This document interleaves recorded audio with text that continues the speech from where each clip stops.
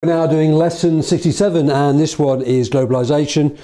I've got loads of layers on because it's freezing cold outside. But right, what is globalisation? Well, you'll find lots and lots of different definitions. The definition that I like, and the one that's easy to remember, is you can produce your good anywhere, you can sell the good anywhere, and you can raise your money anywhere in the world today. All right, so that's quite a nice definition of it, but they've also got the word we are interdependent. So the world is now interdependent. What China does, China was producing a lot of our manufactured goods, so we are dependent on what they are doing, but they're also dependent on us because we've got to go out and buy their goods. Okay, so whenever we're talking about globalization or emerging markets, we really need to be also talking about Ansos matrix. And Ansos matrix is all about risk. That's what it's there to do. Now, basically, the further you are out on this square, the riskier the project is. Now, diversification is the riskiest strategy of all, because what that means is the firm's got a new product in a new market, okay? But just moving to a new market, like moving to China, that's obviously a risk. Why is it a risk? Because obviously the firm's got to spend lots of money. It spends lots of money, that's going to hit the firm's cash flow. Or if it develops a new product, that's obviously a risk because the new product might not work. Okay, but in reality, is it a risk?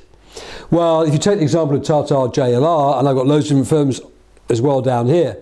Tata Jaguar Land Rover, Tata saw an opportunity that the Jaguar Land Rover had a great brand name, so therefore they could hopefully sell their goods globally. So that's what they did.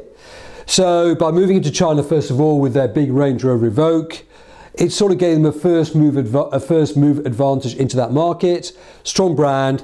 Therefore, they could charge high prices. Therefore, they got a high gross margin on that vehicle. The price elasticity of demand probably would have been inelastic, certainly in the short term, so they could raise the price. That product would also have a high income elasticity of demand, which means as incomes are rising in China, which they are due because there's very high rates of economic growth. So as incomes are rising, more luxury goods are going to be demanded, and the Jaguar Land Rover is clearly a luxury good. However, there's clearly a risk involved. Research and development, cash. It cost Tata JLR 1.5 billion to buy Jaguar Land Rover. And Ansos Matrix would clearly say that it's a risk because for them it's a new market, China, and for them it's also a new product. I know they produce cars. They produce the Tata car, which is selling India for about $2,500, and they also produce the Range Rover Evoque. In the short term, profits will increase. In the long term, of course, we would expect new competitors to enter that market because you're making lots of money out of it. That is what the free market does. But they would have built up a brand in the first instance. Do lots of firms, are a lot of firms trying to expand abroad? Yes, of course they are. Virgin, right? Virgin is willing to go into any country as long as there's a good market for their product. They'll move into that country. Tesco is in 12 countries, probably because they saturated the UK market, so we're looking abroad to develop their model. But it's not an easy thing to do because there's a big change in culture and they've got to learn about the particular country that they're moving into. McDonald's has gone global. Volkswagen, Skoda. Skoda is huge in Asia, been very, very successful when Volkswagen took over Skoda. Apple has clearly gone global. It's made by Foxconn in China, so got cheaper costs. Nokia has also gone global. Dyson produces their goods abroad. It's so much cheaper, so subcontracted out. M&S, okay, M&S used to have all their clothes produced abroad, but now they've gone into reshoring and they brought a lot of their production closer to home. It may be the clothes may be made in Eastern Europe, or they may even be brought right back to the UK. Private schools have also gone abroad. They've also globalised. Superdry, Zara, Diesel, all of these companies have done these sorts of things. So globalisation is doing all of these things on here. And we can use Ansos Matrix to create some analysis. Now, in one paragraph, if you can go through all of this, you should be able to get good analysis here, right? Ansos Matrix, high income elasticity of demand, low price elasticity of demand, high gross margin, strong brand, building a brand, short term, long term, building up a brand, etc. Right, but also good application because all of these firms have actually gone global. Okay, thank you.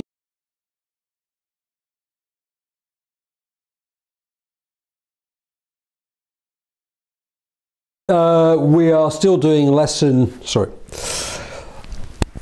lesson 67, and we're still doing globalisation. I've just picked out an essay here on globalisation. The question is, does the increasingly global nature of business mean that all organisations need to change their strategy significantly? Justify your answer with businesses that you know. Okay, so the absolute key is just to answer the question. So it's all about, do businesses need to change their strategy significantly because of globalisation?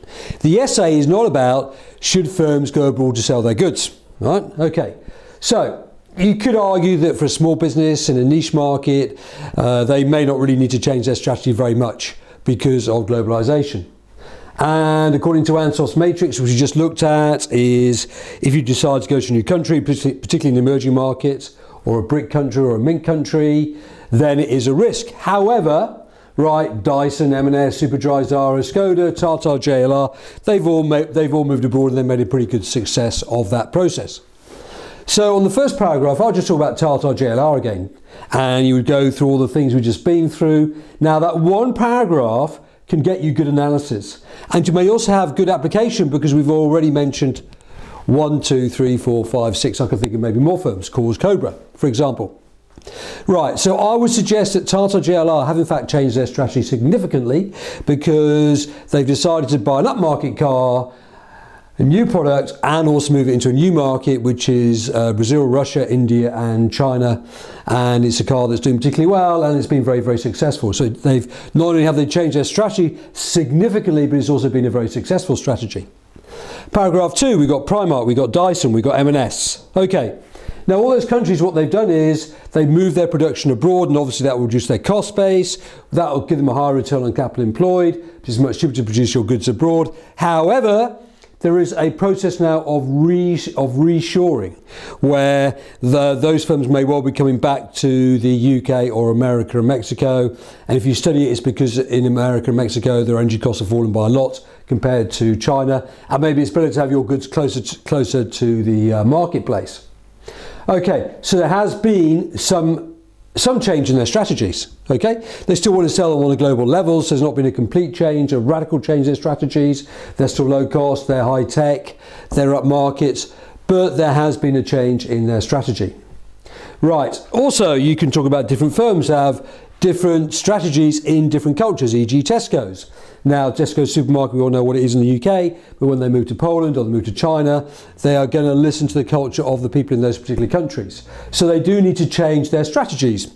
By how much? By a lot, maybe quite significantly. They know they're still fundamentally a shop, so they may change their strategy slightly. Zara, though, Zara hasn't changed. It still produces its clothes in Eastern Europe, hasn't decided to produce them in China, and the reason for that is because Eastern Europe is still low cost, but it's also closer to home, which means that they can get their products out much more quickly than if they were produced in China. So they haven't changed their strategy. Cause Cobra. Well, Cause produces Carlsberg. Carlsberg is a beer that's drunk in Europe, but they took over Cobra as a joint venture. Now, they will hope that they can produce this into a global brand, and that's why they've taken over Cobra. So they have changed their strategy a lot. So they've looked at a new beer, and they tried to sell that across the world, particularly in Asia. People tend to like high quality premium lager. So when you come to conclude all of this, right, we can say that a number of companies have changed their strategy significantly because I've already proven that, e.g. Tata, JLR, Cause Cobra. However, some companies may not have changed their strategies very much. They may still be cost minimisation, Primark. However, right, they have moved their production abroad to where it is cheaper. M&S have done that, although they've started to reshore with their product. So once again, we can give a nice summary on here. So on this essay, paragraph 1, we've got good analysis. We may have good application almost by the end of the introductory paragraph. We mentioned a lot of firms, and in our conclusion, we've compared and contrasted different firms to the extent to which they change their strategy. Okay?